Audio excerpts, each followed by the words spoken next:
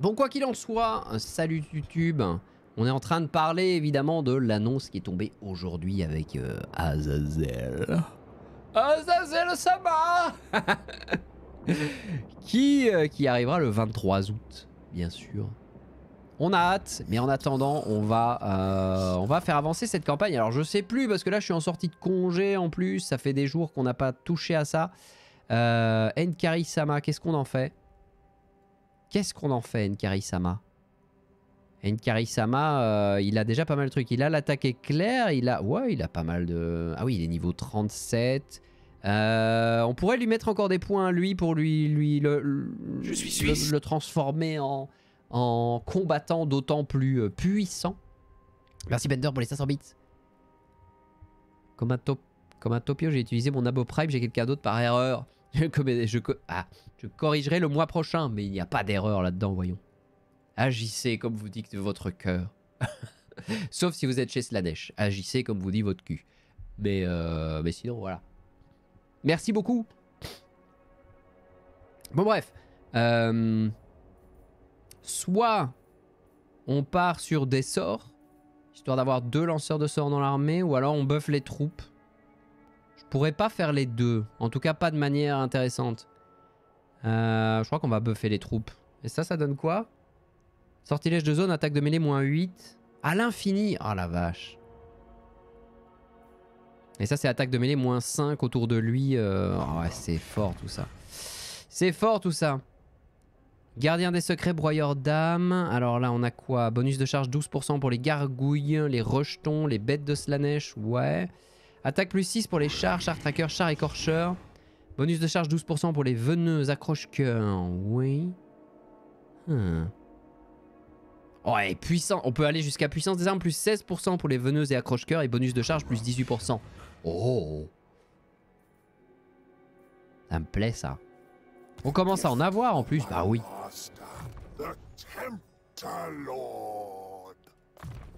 Allez, vas-y.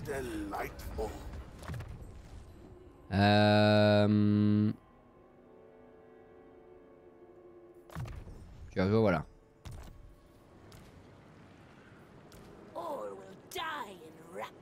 Ok, il manque quelqu'un là. Il manque quelqu'un. Qu'est-ce qu'on pourrait recruter? Ah, je peux avoir des démonettes exaltées dans cette province. Oh, ah oui, il y avait ça aussi.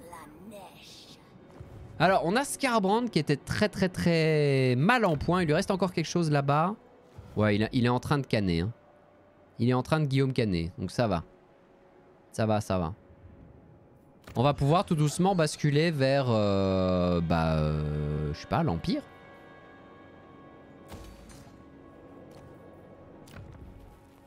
Catacombe fétide. Qu'est-ce que je voulais en faire de ça? Ici, faut pas que... Ouais, faut pas que l'autorité remonte trop. Autorité moins 2. Ouais, mais on est à combien là? On est à combien là? On est à... Ouais, ça va, ça augmente là. Je pourrais faire ça éventuellement. Revenu géré par tous les bâtiments, plus 50% dans la région locale. Autorité moins 6. Oh là, au palais de la ruine, ça serait top en fait ça. Comme c'est la région locale. Ah non, il y a ça encore. Point d'allégeance gagné, plus 25%. Relations diplomatiques, plus 25 avec les démons. Et autorité, plus 3. Ouais, c'est pas si ouf, hein, la cour de trêve. C'est pas si ouf. Merci Ragnarok pour les 11 mois. Tinuviel, merci pour les 5 mois. Pyrolique pour les 25 mois. Olaf pour les 7 mois. Via dans mon slip, on est déjà 4. Il y a encore de la place. Pas de misclick de Prime de mon côté. Bel été à toi, merci beaucoup. C'est pas terrible hein, la cour des trêves en vrai. Autorité, relations diplomatiques avec les démons, point d'allégeance gagné 25%, ouais. Franchement c'est pas ouf. Pour 7500 balles, bof. Bof. Pas convaincu. Alors que là, on a ce bâtiment-là qui rapporte 462 plus 300 et qui pourrait du coup rapporter Ah ouais, plus 50%. Ouais, mais c'est beaucoup. Hein. Ah, c'est quand même vachement intéressant ça.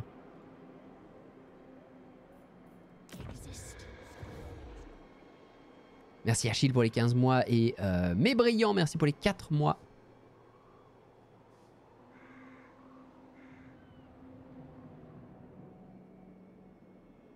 Ok, mes vassaux, ça va.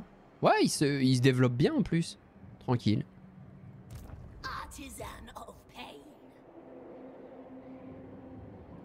Ah, c'est qui ça? Ah merde. Bah dis donc. Oh là là. Non, non, non. Toi tu t'installes pas, toi. Il est en guerre contre Scarbrand. Oui. Il est en guerre contre Scarbrand. Bon, on va le laisser encaisser l'arrivée de Scarbrand, hein, du coup. Ah ouais, il est partout en plus. Il est absolument partout. Bon.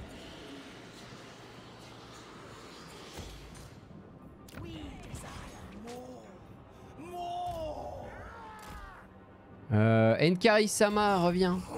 Il peut pas puisqu'il veut traverser. Bon, c'est pas grave.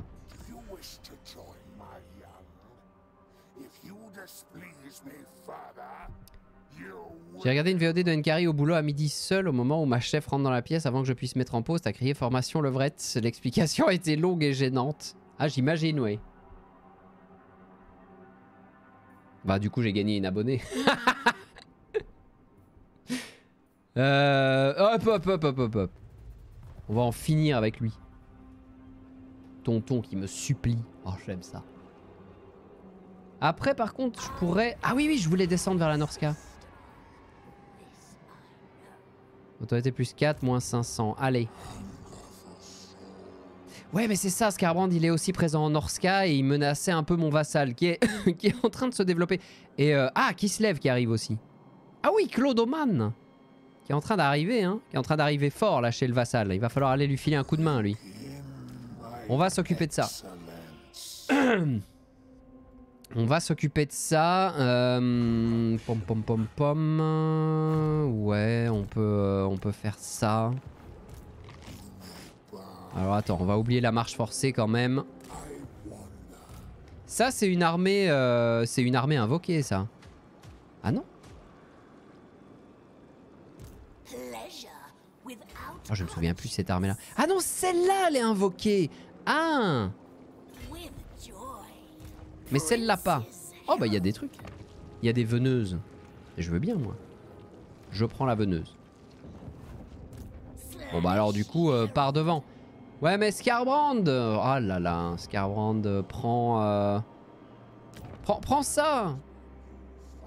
Ah non ça je m'en fous. Le glacier de bronze. Et le pont de cuivre il est où? Ah. Bah vas-y toi.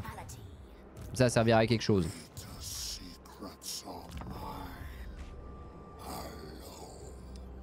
Merci Sergal pour les 33 mois, je sais plus si je l'ai dit. Ah oui, j'ai pas changé la catégorie.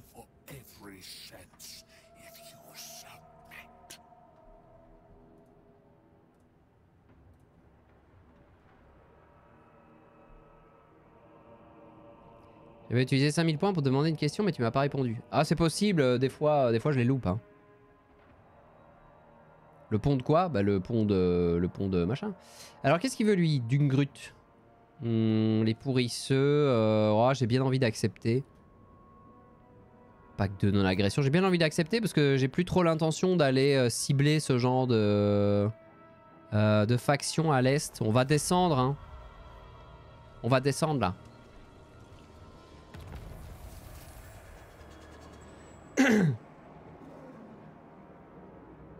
La cour de givre règne en maître. Oh, il existe toujours lui. Oh, le Nightbot. Oui, c'est vrai. Ça datait du dernier live.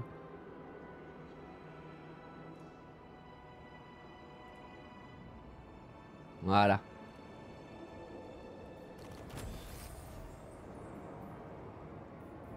Voilà, ça on s'en fout, hein, comme d'habitude.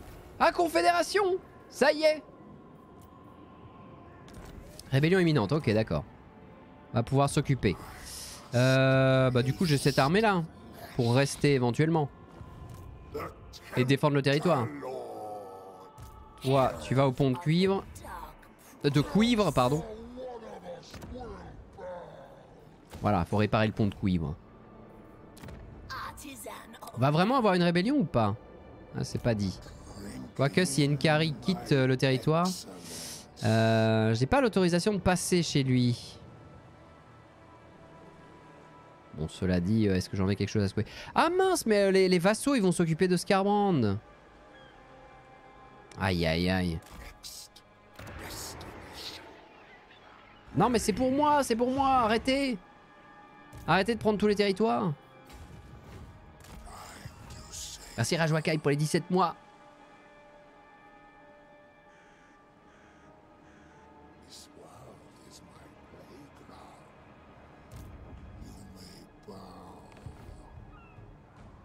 On se va faire bientôt une campagne contre vampires ou non? Bah sur Total War Warhammer 3 ils sont pas dispo les vampires. Pas avant fin août.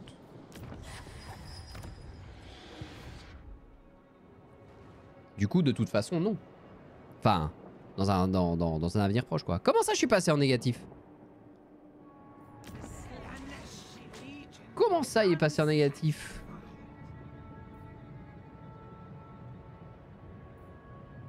Des dévots j'en ai, j'ai encore tout ce qu'il faut. Ouais les dévots ça se tarie quand même un petit peu. Bon s'il reste là par contre ça m'arrange. Ah mais il assiège déjà.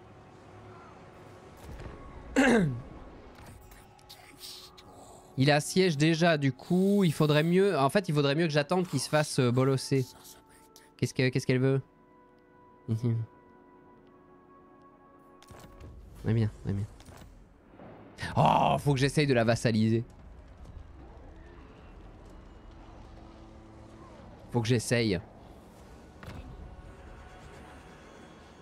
T'auras le choix du seigneur pour ta early access de Immortal Empire ou t'auras un seigneur assigné? Non, on n'a jamais d'assignation particulière quand on a accès à du contenu à distance.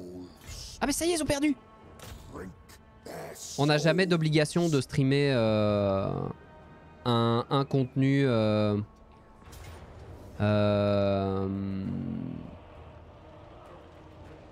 Enfin, quand on a plusieurs choix en tout cas. Par contre, on peut pas tout montrer dès le début, mais ça c'est différent. Pas toutes les unités ou tous les trucs. Ah oui, j'avais des loups! Oui, c'est vrai. Sauf les factions qui vont peut-être avoir des reworks un peu plus intéressants, enfin un peu plus conséquents. Peut-être qu'on pourra pas les montrer tout de suite. Ça peut arriver qu'ils se ménagent un petit effet pour la suite. De manière générale, je trouve la ventilation des starts de campagne bien foutue à voir dans l'enfer des 200 tours de jeu. Oui, de toute façon, les 100, 150, 200 premiers tours, on va voir ce que ça donne sur Immortal Empire. On peut supposer qu'il va se passer plein de trucs, mais faudra attendre d'être dans le vif du sujet pour en avoir la certitude, quoi.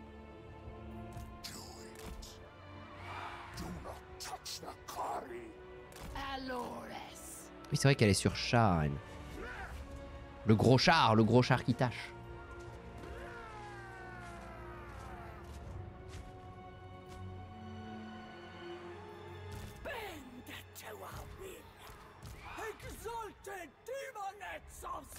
Bon allez, on va mettre le paquet avec les démonettes exaltées.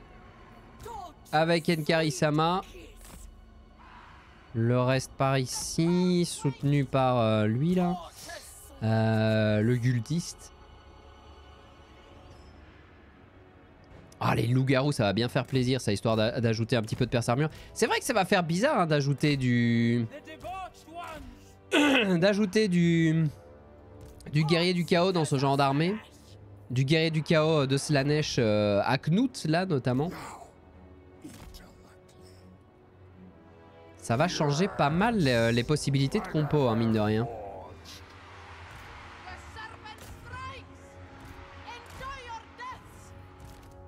Est-ce qu'il y a du monde en face? Allez. Na. Voilà.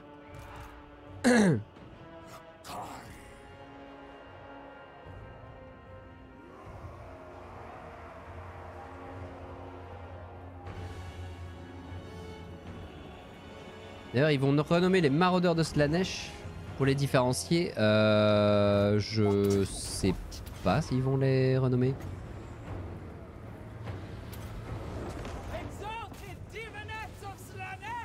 Je ne sais pas vraiment, je dois dire. Donc là, le gros debuff qui tâche.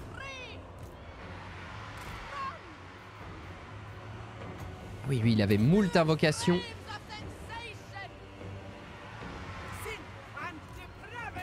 Bah alors, Inkari, comment ça, il se paluche? Oh, là, ça bloque pas mal. On va attendre qu'ils arrivent, mais ça bloque pas mal. Voilà, vous me capturez cette zone. Hein. Merci Licarum pour les 10 mois. Je fais que passer, plein de bisous. Merci beaucoup. Merci d'être passé, bonne soirée à toi. Merci Natstream pour les 18 mois. Un plaisir de te retrouver, j'espère que tu as bien profité et surtout bien reposé. Oh oui, c'était fort agréable. J'ai beaucoup lu pendant mes congés. C'est bien cool. L'impatience se fait de plus en plus grande pour Immortal Empire. Tu prévois de belles choses pour cet été? Bah l'été il va être beaucoup focalisé sur Immortal Empire justement. Parce que la com va avancer progressivement. Attends, je veux la tour. La com va avancer progressivement sur le jeu et tout, donc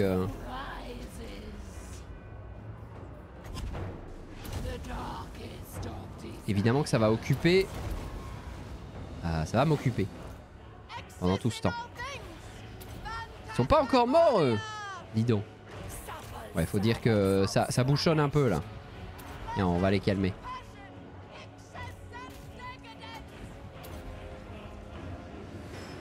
Bon, ça va, c'est une formalité.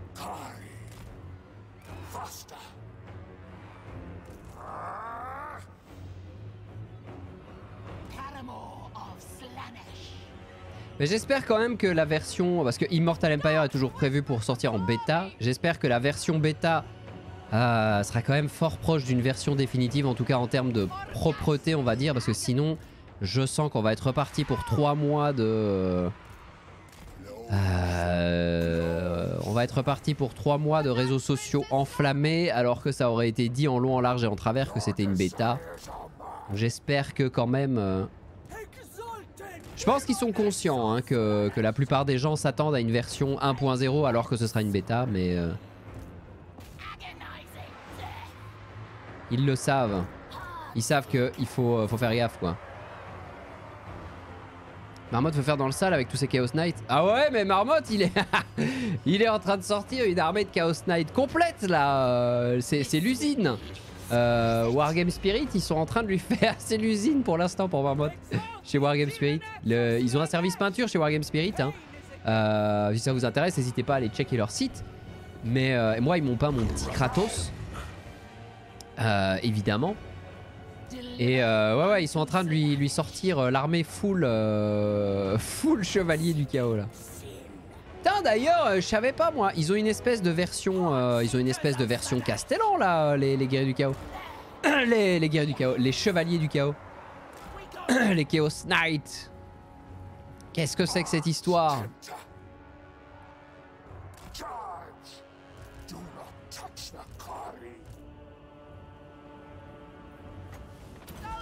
Merci Baraf pour les 14 mois tier 3.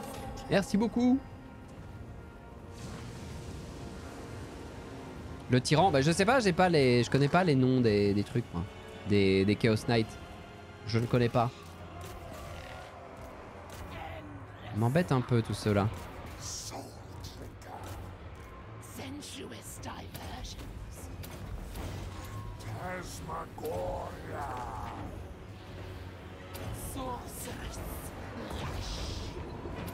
Oh, les debuffs en chaîne. Tiens.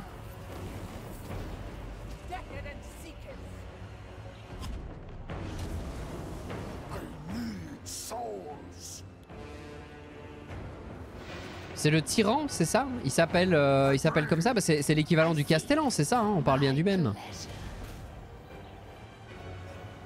C'est le Castellan chez les Space Marines. Ils appellent ça le tyran chez les Chaos Knights.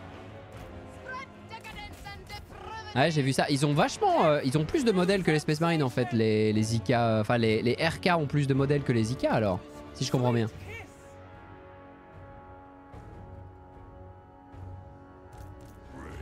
Merci le maître Q pour les 13 mois.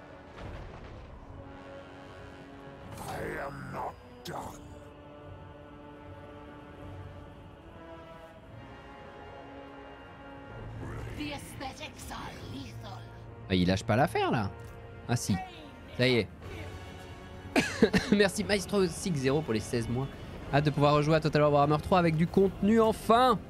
Ouais, un petit peu de nouveau contenu. Maintenant que le jeu a été pas mal polish et beaucoup de soucis ont été résolus maintenant. Immortal Empire et du nouveau contenu, ça va faire du bien. C'est clair. Le manque de contenu m'a dégoûté du jeu, mais l'arrivée du pack du sang des dieux avec Mortal Empire et les nouveaux princes démons, trop hâte. Bisous à toi et à Papy Nkari. Merci beaucoup. Ouais, j'ai hâte aussi de voir toutes ces nouveautés avec les 4 nouveaux seigneurs. Merci Barbax pour les 25 mois. Profite de mes vacances pour partager votre stream avec mes 2 garçons. Faites-nous votre plus beau sourire. Très bien, on va family friendly alors. Très très bien. Quel âge? Juste pour savoir. Merci Excelsior pour les 4 mois. Un moment que j'étais pas venu sur le live, je suis sur les rediffs habituellement, mais toujours là depuis l'époque live YouTube pour te soutenir. Merci beaucoup.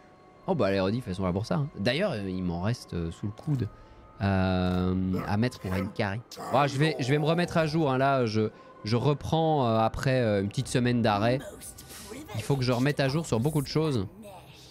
En termes de VOD, etc. Enfin, ma priorité pour la reprise, c'était les vidéos diverses et variées, actu, les match-up et tout. Et puis j'ai d'autres trucs sur lesquels je suis en train de bosser. Et les match-up que je voudrais bien continuer. Mais ouais, du coup, il y a des trucs qu'il faut que je poursuive. Merci Valim Red Viper pour les 29 mois. Ces périodes de canicule, j'ai qu'un seul conseil à donner en tant qu'expert. Allez vous balader à poil dans la forêt, c'est rafraîchissant. Il y a des zones où on peut le faire. Il y a des zones où on peut le faire. Il faut simplement ne pas le faire n'importe où. Mais là où on peut, voilà. Ah, je prendrais bien un 2e loup écorcheur. Hein. Petit anti-large là. Pas envie de virer quelque chose parce que j'ai pas mal d'unités qui sont expérimentées. Ah, c'est chiant ça. C'est chiant ça.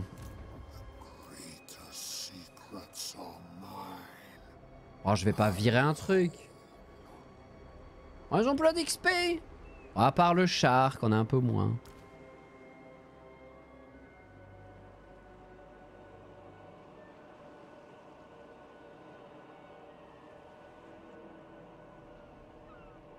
Bref. On virerait les chars pour des loups à la place?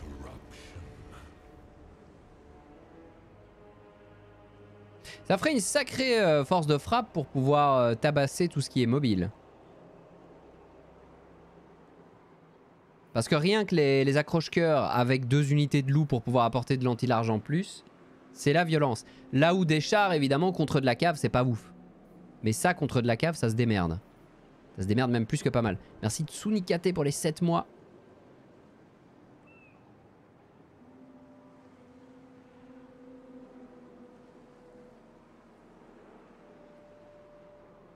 Y a-t-il une date où tu pourras nous montrer le contenu à l'avance? C'est pas... l'information n'est pas disponible actuellement. Je vous passe ma secrétaire.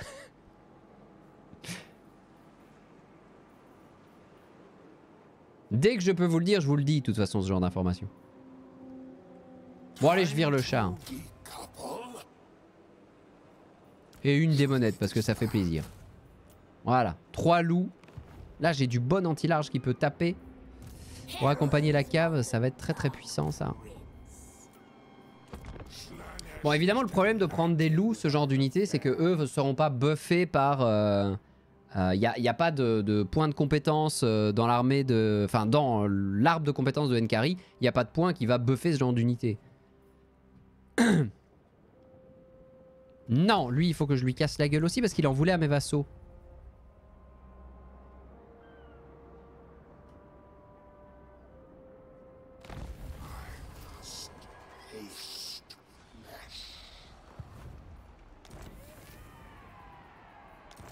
Ascendant de Slanesh, ouais.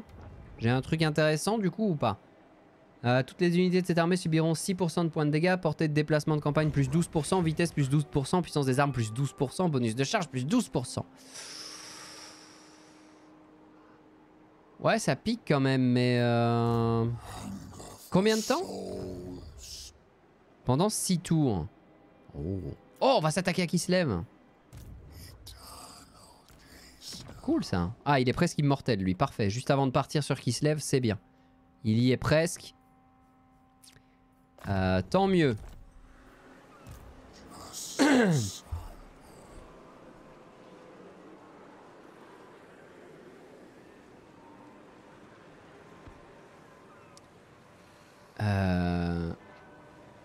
Petite question du Discord. Chez quel revendeur t'as trouvé ton Imperial Fist en figurine? Celui de chez Bandai.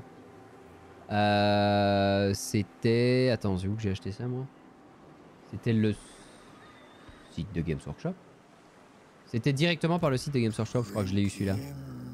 Ils avaient fait une ou deux ventes. Oui, oui, c'est ça, ils avaient ouvert... C'est quand ils avaient ouvert les précommandes. Et j'avais pris celui-là et le White Scar. Mais ces figurines-là, je crois que c'est fini maintenant. Je pense qu'ils les vendent plus. C'était vraiment un truc de préco, genre... les gens précommandaient et une fois que les précommandes étaient bouclées, ils fermaient la prod, ils honoraient les commandes et puis c'est tout. Je crois qu'ils ne les sortent plus celles-là. J'y pense, 50 heures de arc en 5 jours à cause de toi. Très chouette découverte. Évidemment, la drogue dure. Je vous avais prévenu, hein. Qu'est-ce qu'il veut, lui? Varitus. Est-ce qu'il a de l'argent, Varitus? Quoi? Ah oui, mais c'est lui. Non, non, attends, je vais réfléchir. Ah oui, arc, arc, je veux reprendre cette semaine, mais... À la base, arc, j'aime bien faire ça en journée, mais pendant toute la durée de l'été, avec les enfants à la maison, les streams la journée, c'est pas ouf. Donc je sais pas. Enfin, je vais en faire quand même des streams la journée pendant l'été, mais il y en aura pas tout le temps, quoi. Allez, let's go. Chez Kislev. On va les calmer maintenant. J'espère qu'ils évoluent un peu maintenant, les vassaux là. Merci Doc Mackey pour les 6 mois. Merci Méo pour les 25 mois d'ailleurs. Merci beaucoup, j'avais pas vu tout à l'heure. Bonsoir patron, bon retour au boulot. J'aimerais vous dire que la soirée fut fort productive avec le petit qui dort depuis 10 minutes et moi qui végète dans sa pâte aux joie. Dans la piscine pour gosses. Ah bah je crois que oui, il y a pas mal de gens qui en sont là, oui. Patauger dans la piscine pour enfants. Et pourquoi pas? Oh, ça rafraîchit, hein.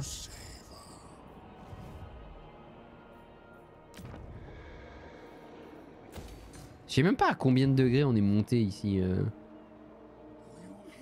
aujourd'hui. Parce que je suis pas sorti.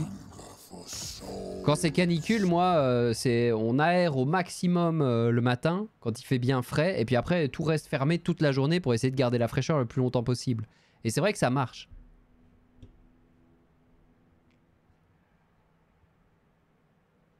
Ça fonctionne pas trop mal. Mais alors du coup faut pas mettre un pied dehors hein, parce que tu ouvres la porte de l'extérieur, tu sors, t'as l'impression de devoir traverser un mur de chaleur. C'est violent hein. Différence de température bordel. 41 à Paris. Pouah la vache. Ouais vaut mieux pas sortir en fait. Entretien moins 10% pour les rabatteurs, coût de l'action de héros moins 20%, les cultistes. Répandre la corruption de Slanesh augmenté d'encore 1 pour tous les héros cultistes. Pourquoi pas? Bon allez, fais-nous ça. Ah non, attends, mauvaise réputation, c'est quoi? Vitesse plus 25... Ah oui, bonus d'optimisation, vitesse plus 25%. Ah, et rendre la vigueur 3% par seconde. Taux de reconstitution des victimes plus 6%. Oh.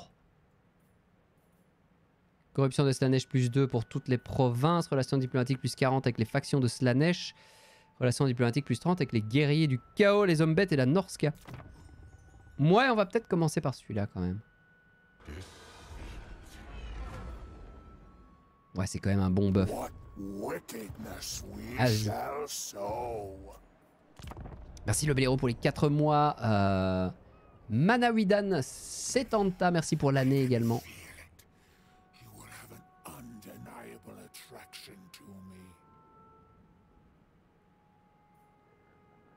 Alliance militaire, tu veux pas une petite confédération, toi?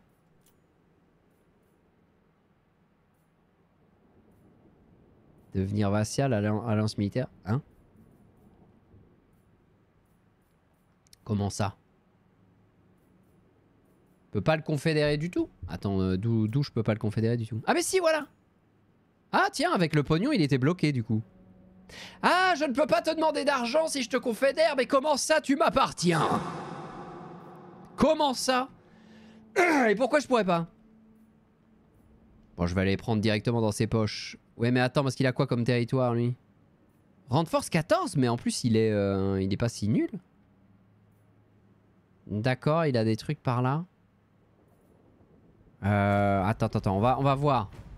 Pas envie de prendre du territoire que je vais perdre juste après. Potion de célérité ou cultiste recruté. Ouais, je veux bien le cultiste. Autorité plus 1.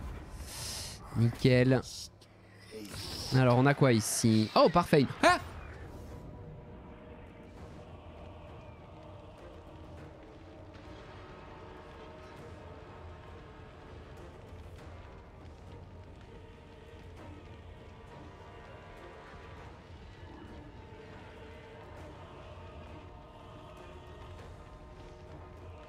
Il y a du monde derrière. Alors, attaquer la ville. Bah oui, c'est pas le problème, mais faudrait le faire avec le moins de pertes possible avec l'autre derrière. Oh, je crois que c'est jouable quand même. La ville doit pouvoir se faire assez facilement sans perte. Merci Bad Shooter pour les 2 ans. Bonne soirée à tous, des bisous. Merci beaucoup à toi.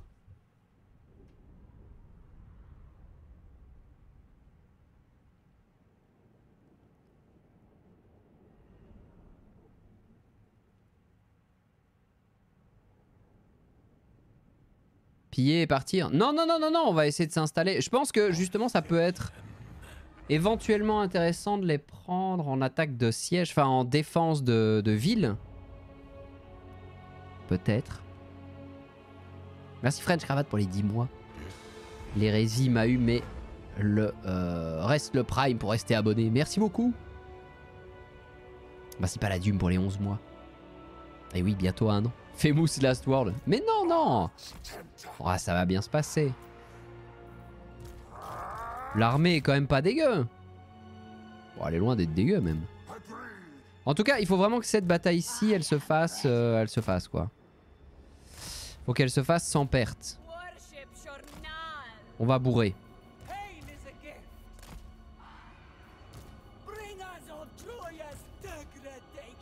Bon, on va séparer un poil plus les troupes.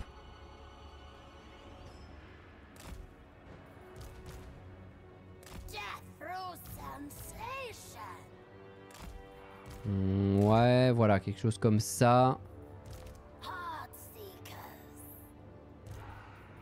Histoire de vraiment les attaquer sur tous les fronts, quoi. Ah ouais, d'accord.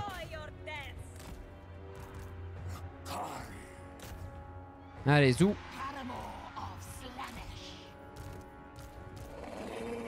Tout ça, vous allez me capturer ce point-là.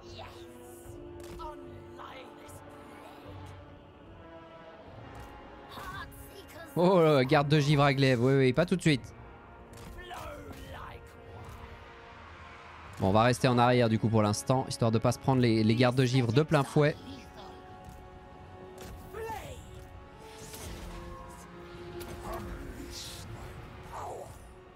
Allez, zou. Allez, Nkari, tu continues.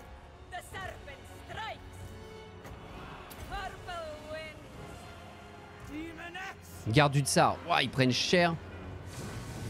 Bah, sur les démonettes, c'est pas étonnant.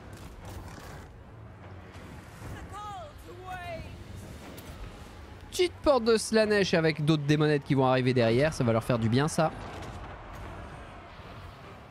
Et on va évidemment balancer le gardien des secrets en même temps. Hop là, à travers. Voilà, histoire de calmer tout ça. Voilà.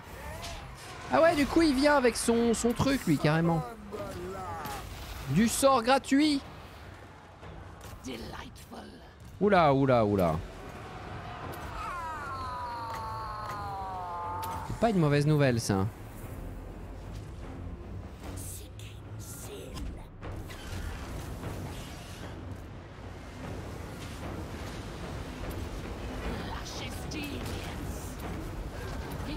Voilà, on débuff à stock.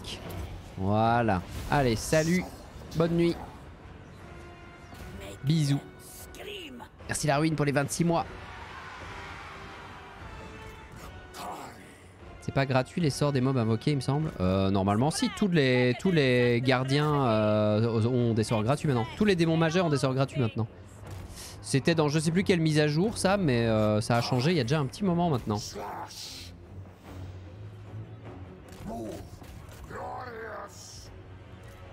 Je sais plus c'était dans quelle mise à jour.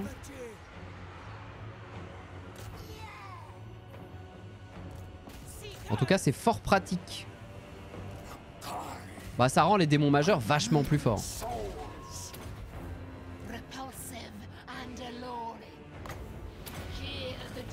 met très bien avec Kairos. Ah ouais tu m'étonnes.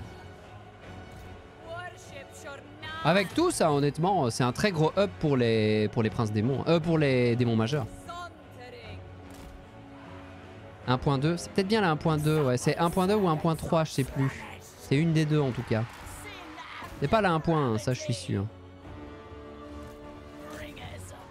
Il lâche pas l'affaire.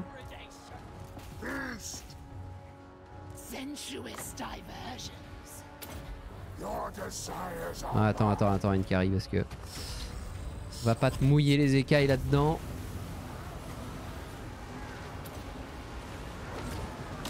Sauf pour Korn. Korn, il a pas besoin d'avoir ce genre de up. Hein. Bon, attendez, vous allez pas venir chouiner. Hein. Oh, les joueurs Korn, là, vous allez vous calmer 5 minutes. Hein. Oui, non, on n'a pas eu de buff. On est les oubliés. C'est un scandale, on n'a jamais rien. Nous sommes faibles. Arrêtez, arrêtez. On dirait Patrick Balkany qui essaye de faire croire qu'il a pas un rond. Pour que le fisc lui foute la paix. Personne n'y croit.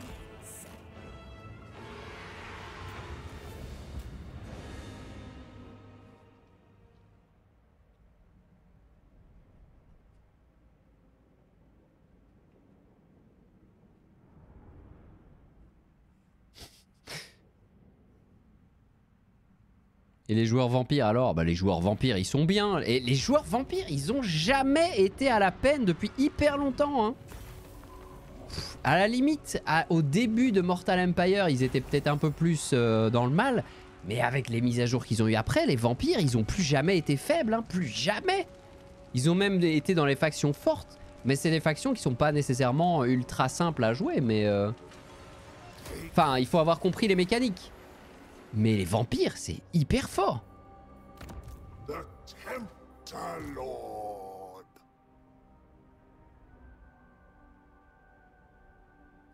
Je pense un DLC Norse possible. Norse, oui, pourquoi pas.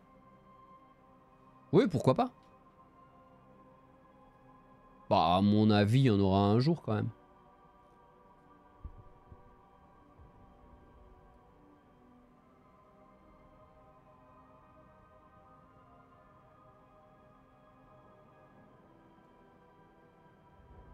Vente ses morts. Non mais les vampires ils ont plein de force sur la carte de campagne. Ils sont très très forts. Hein. C'est vraiment une faction forte.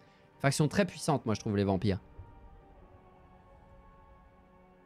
Qu'est-ce que je faisais? Oui on va buffer un petit peu les... on va les buffer à fond tiens la cave.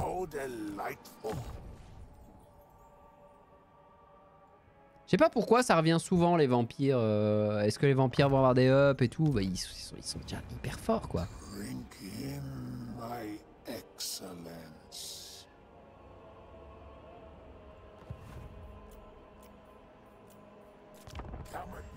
Les squelettes gratos, les zombies gratos, tous les lanceurs de sorts avec un domaine de magie extrêmement fort. Domaine de magie, un des domaines de magie les plus puissants en termes de soins, mais avec aussi des domaines de magie uniques en termes de DPS qui sont fous. Ah, effectivement, le vent de ses morts, voilà quoi. La possibilité de recruter des armées entières sans même avoir besoin des bâtiments qui sont correspondants. Enfin, ils ont vraiment plein de force. Et de pouvoir relever des troupes après une bataille pour compenser les pertes et tout. C'est vraiment très fort. Merci Nanarbis pour les 5 mois. Seulement 5 mois, alors je suis aux péripéties Warhammeresque depuis plus de 2 ans. J'ai honte, je vais me flageller avec des orties fraîches. Mais non, voyons, mange-les. C'est bon les orties.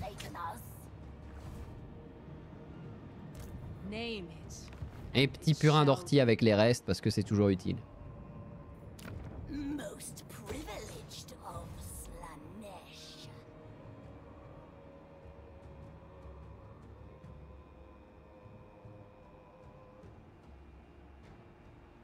Après il y avait une période où si tu faisais pas un rush empire avant le tour 30, ta campagne était finie, le Order Tide était trop fort.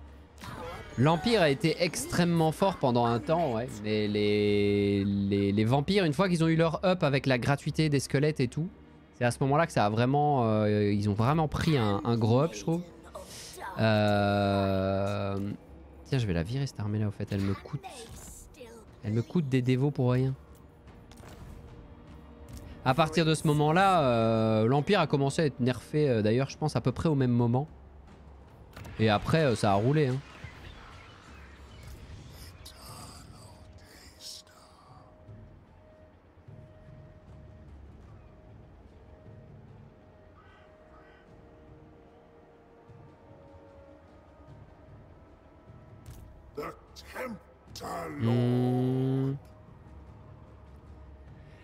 Après, pour une faction juste corps à corps, ils font pas le figure face à Khorne ou Slaanesh.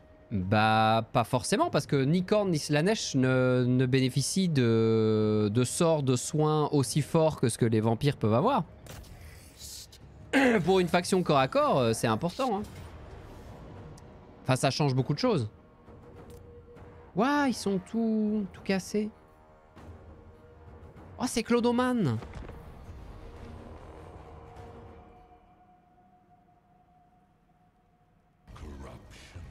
Merci Héraclios pour les 8 mois.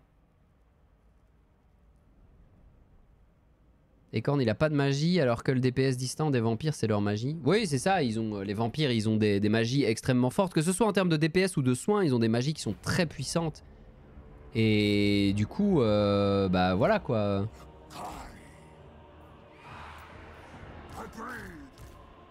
Après Khorne, évidemment, c'est dans le top tier des meilleures factions du jeu pour le moment. Et probablement qu'avec Immortal Empire, ce sera toujours le cas.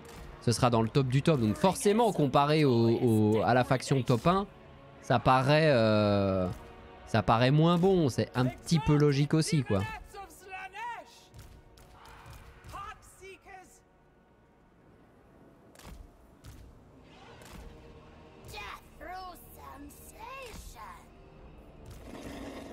Si on compare toutes les factions aux top factions, ça n'a... Alors, bah on fait que de l'équilibrage constamment par le haut en voulant rattraper les factions les plus fortes. Mais je suis pas sûr que ce soit particulièrement pertinent, quoi. D'ailleurs, c'est parfois un piège dans lequel Creative Assembly et Games Workshop aussi, d'ailleurs, tombent. C'est un peu le problème, quoi. C'est quand t'as des factions trop fortes et ils essayent de solutionner le truc en rendant les factions qui sont jugées trop faibles au niveau des factions les plus fortes. C'est plutôt nerfer les factions les plus fortes qu'il faut faire. Bon, Nkari, on va plutôt essayer de traverser la ligne. Ouh là là, il va aller s'empaler lui. Mauvaise idée. Mauvaise idée.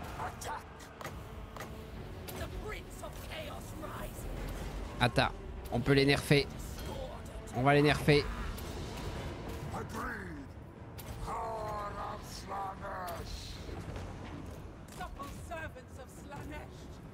Mais ce bordel! Oui, j'ai pas fait gaffe. Oh le blob! Heureusement qu'il y a le nerf, hein. Vite! Alors par contre si t'arrives à t'extraire du truc ça serait magnifique.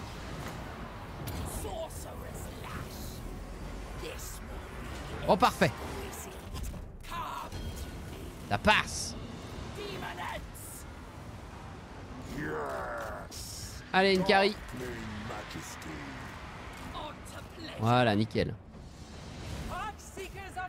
Coucou.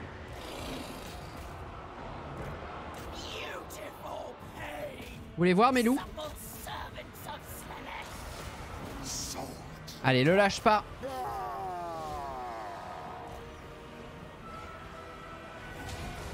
Tiens, on va voir, tiens, pour les invoques, 20 de vent de magie. Oh putain, ça a l'air de coûter, effectivement. Attends. Ah ouais, pour les il a pompé. Il a pompé dans la réserve. Ah merde alors. C'était pas une info de chat. Les invoques ça marche pas, ils pompent effectivement dans la réserve. Oh les cons. Mais comment ça? Les invoques c'est resté comme avant? Bizarre ça.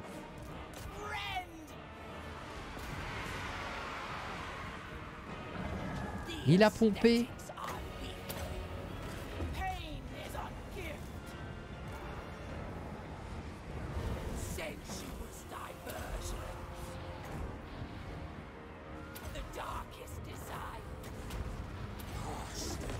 Oh le nombre de debuffs qu'on peut cumuler avec eux quand même.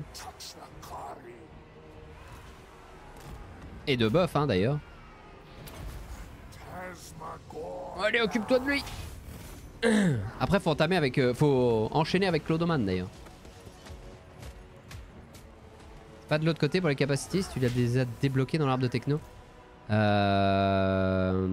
Si c'est vrai que normalement ça doit être de l'autre côté en effet.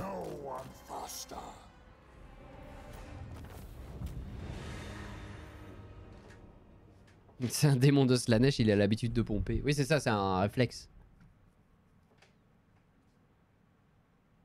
Je sais pas, je peux pas encore intégrer des démons majeurs dans l'armée de Slanesh pour l'instant.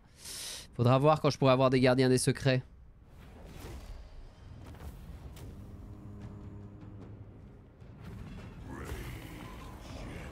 Dévo plus 4 on s'en fout, je vais prendre la thune. Donc on a Clodoman derrière. Ah ils essayaient d'attraper mon vassal là-bas. Ah bah alors. Vous voulez vous attaquer au plus petit que vous? C'est dégueulasse. Qu'est-ce qu'il a lui? Non non non non non. Oh non oh non. Oh.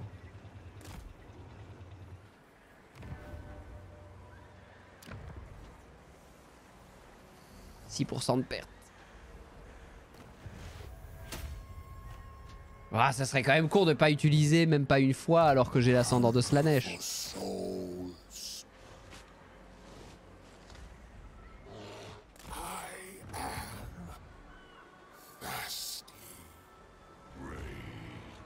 Ça s'applique au tour d'après.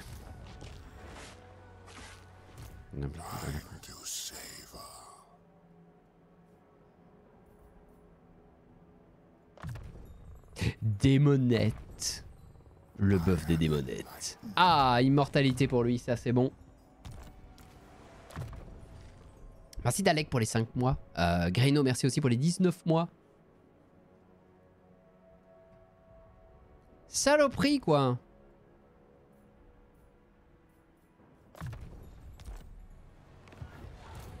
Bon, tant pis, c'est pas grave. Non mais si, ça s'est peut-être bien appliqué, mais qu'en fait il s'est barré quoi. Alors attention à... Oh oui, l'ordre public là. L'hôtel des enfants, il est là-bas. Ah oui, elle est infernale cette province. Avec ses emplacements pourris. Très bien. Rébellion imminente. Ouais. Pose toujours. Merci Cook pour les 13 mois. Plus d'un an. Yes, merci beaucoup.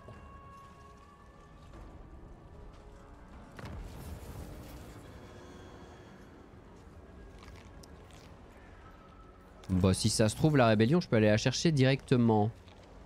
Une manifestation de culte.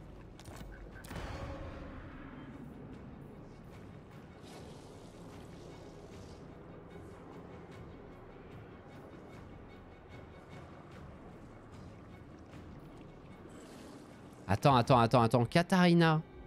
Moi j'ai dit Katharina. Ah, j'ai déjà fait. Influence séductrice. Oh la vache! Ah oui, elle a trop de colonies, c'est pour ça elle est protégée. Ah, elle est protégée de mon influence. Elle fait semblant que ça ne l'intéresse pas. Bon! Hein? Mais tout ça pour ça? Ah d'accord, il voulait mon vassal, hein, vraiment. Il voulait mon vassal, absolument, hein.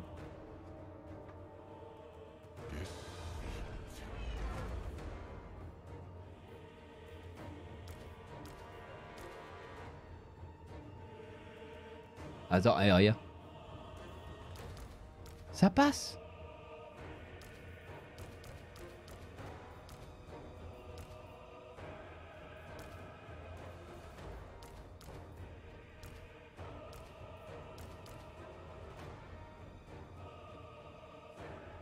Bon, allez, j'allais dire, je te confisque ta cavalerie parce que t'es pas capable de manier ça, tu vas te blesser. Non. Ah, c'est un peu abusé quand même. Allez. Je te prends juste ta ligne d'infanterie. Non, mais c'est cher tout ça. Hein. Non, c'est cher. Hein. C'est cher. C'est beaucoup de sous quand même. Non, on va s'occuper de Clodostaltine comme il faut.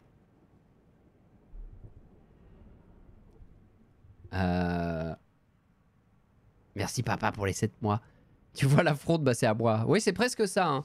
Oh la vache, Azazel qui va pouvoir... il a quoi lui comme bonus? Pour cette mécanique-là, il a 25% de budget en plus. Et en plus, ça coûte 20% moins cher, je crois. Quand c'est des factions humaines. Enfin, ça va être ouf. Azazel, il va pouvoir dire ça je prends, ça je prends, ça je prends, ça je prends. Ah, ça c'est pour moi. Non, pas à toi. Avec les technologies en plus, mais ça va être la folie.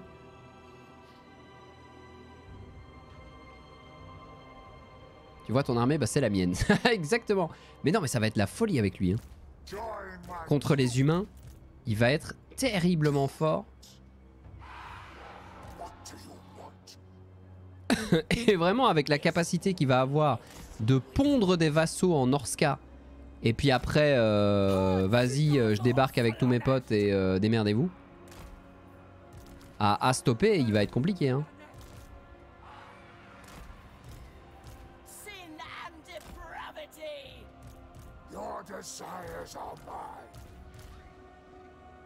Oh, en plus, imaginez la ligne de démonette. Démonette plus...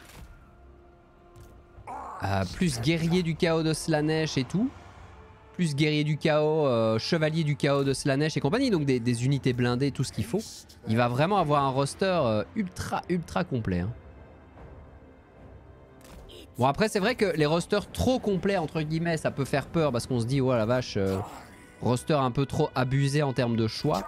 Mais d'un autre côté quand on voit les factions qui ont déjà eu 3-4 DLC derrière elles genre les Skaven, elles ont tellement de possibilités de faire tout ce qu'elles veulent.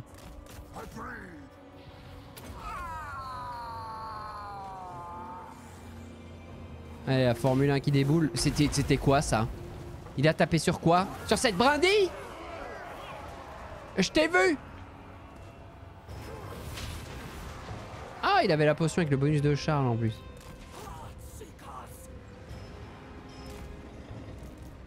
Bon, allez, un peu de discipline, s'il vous plaît.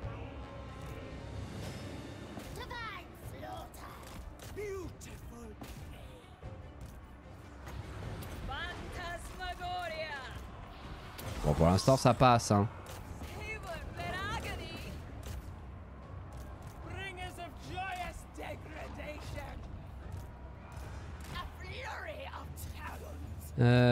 Ok, vous vous repliez. Les loups, ils vont venir par ici.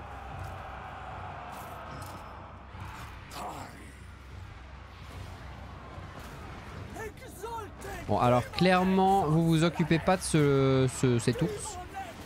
Il est là, mais il est pas là.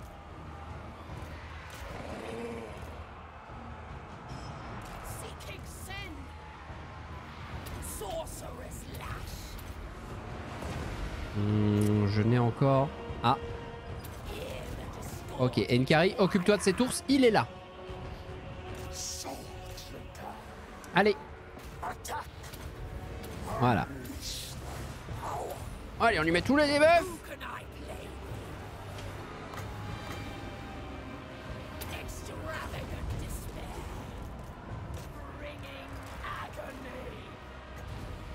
Ah ouais, tiens, un petit gardien des secrets en plus. Parfait, ça.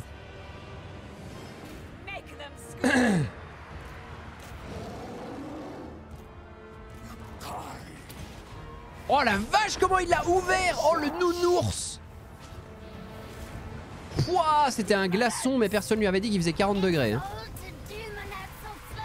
Pas de bol.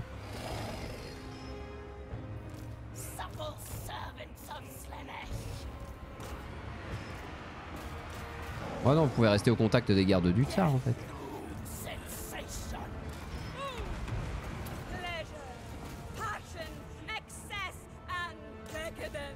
Voilà. Clodoman. Aïe.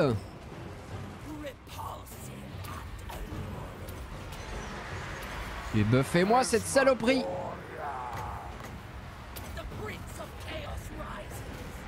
Oh les patates.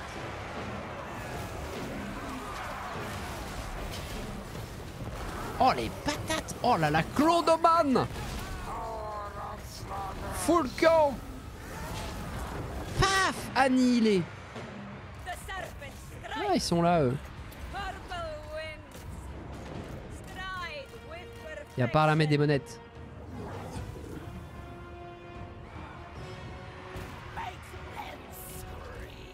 Toutes mes démonettes.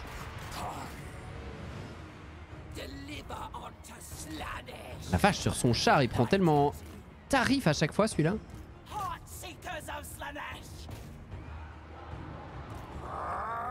Attends, elle est où?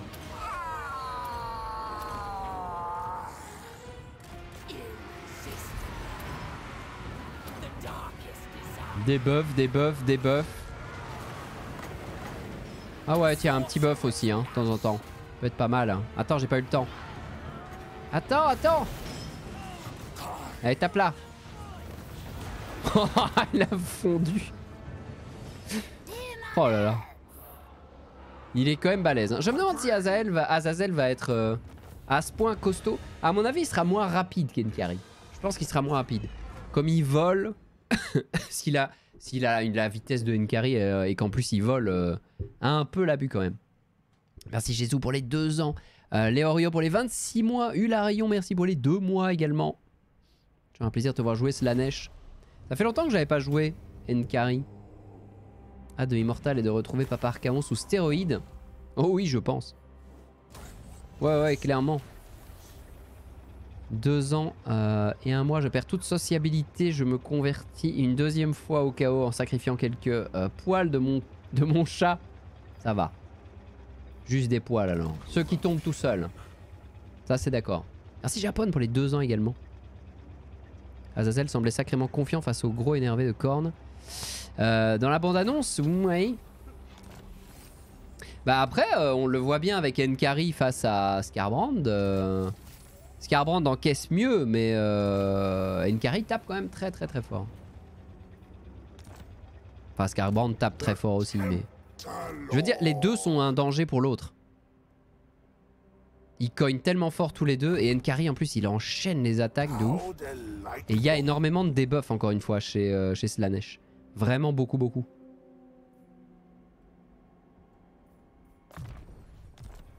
Korn en a moins quand même, du debuff. Déjà, il n'y a pas de sort.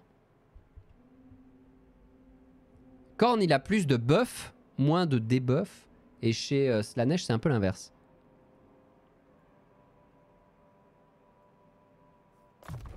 Même s'ils en ont tous les deux, évidemment.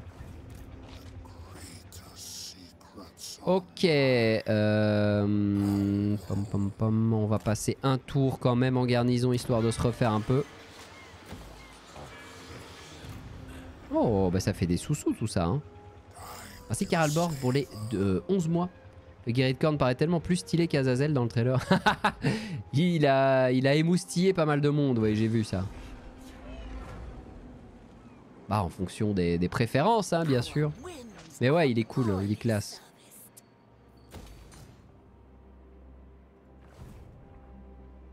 Les seigneurs et héros marqués de leur dieu de tutelle, c'est vraiment cool comme mécanique, je trouve. Merci Bactarius pour les 21 mois. Si Korn a plus de buff, on peut dire qu'il est à base de corned beef. Oui. Bien sûr. Oh bah voilà.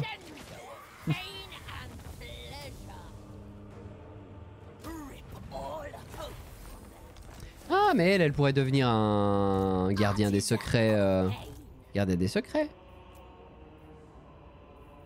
Oh, des loups des glaces.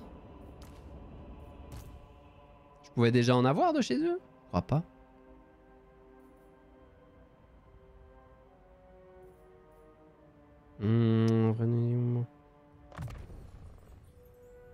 C'est vrai que le domaine de Slanesh en lui-même... On a quoi? Attaque plus 12 pour toute la carte quand on jette un sort pendant 10 secondes. Debuff de vitesse et de défense de mêlée. Porte de Slanesh, c'est du dégât direct. Frénésie hystérique, c'est du buff. Attaque de mêlée plus 40 dégâts des armes perforants, plus 50%. Ouais, tu claques ça sur Enkari, c'est vrai que il défonce tellement. Et applique la rage en plus. Ah non, ça met la rage au personnage qu'il chope. Enfin bon, quand même. Ou à l'unité. Écharpe tranchante, ça reste du dégât assez correct. Et alors là, on a déplacement impossible et commandement moins 16 pour détruire une unité, démoraliser et détruire une unité. Ça peut être assez violent aussi. Ouais, dans la magie spéciale de Slanesh, c'est vrai qu'il y a beaucoup de debuffs aussi. Hein. Merci Bentos pour l'année. Tellement hypé parce qu'il va arriver fin août. Le rework des guerriers du chaos a l'air juste dingue. Merci pour toutes les infos que tu nous fournis. C'est top. Merci beaucoup à toi. Ah, j'ai hâte aussi du rework des guerriers du chaos. Depuis le temps qu'on attend ça. Ils étaient tellement à la traîne. Qui est-ce qui restera vraiment fort à la traîne après? Les Norse peut-être? Les Norse vont être ceux qui paraîtront un peu le plus avoir besoin d'un rework. Budget de séduction des unités plus 10% pour toutes les armées. Oh, nice. Eh ben, on va se laisser ici YouTube. Et on va s'attaquer à Kislev très fort la prochaine fois. Allez, des bisous.